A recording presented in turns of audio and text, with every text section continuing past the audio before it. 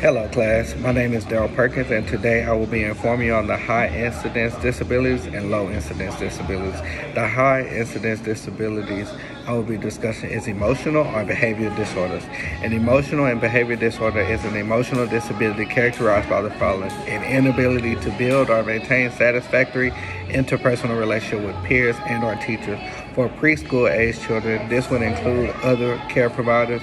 Some of the most common examples of these diagnoses include anxiety disorders, bipolar, eating, obsessive compulsive, and psychotic disorders.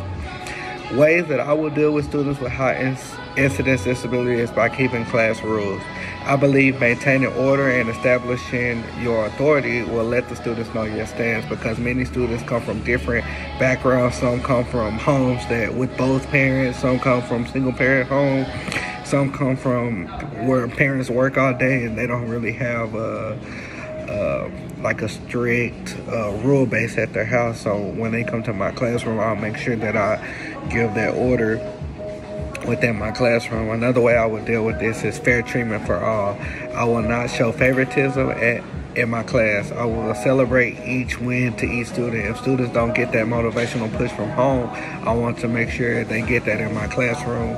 So I encourage each student to pass their classes and pass in my class, and when they do, I want to make sure that I celebrate them.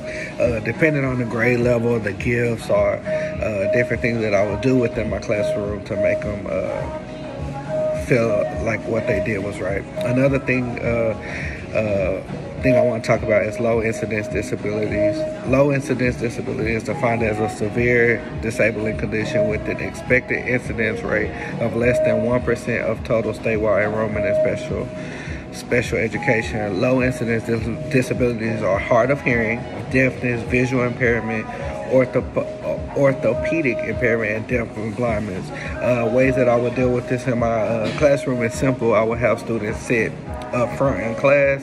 Those that can't really see, I know some students could be embarrassed because they can't see, but I'll make it a cool way for everybody to sit in the front, or even just to make everybody feel equal, just make everybody come a little closer so that students won't feel singled out. Another thing I would do is use the whiteboard quite often. I know the world is getting way more technical, so of course, like, use my iPad or something like that to make the students feel to make sure to secure their success in what they do. And one thing I'll do too is write a lot and have them write as well, and use hand signals to make sure that they understand what I'm saying. And if they don't, they'll be able to raise their hand and ask questions.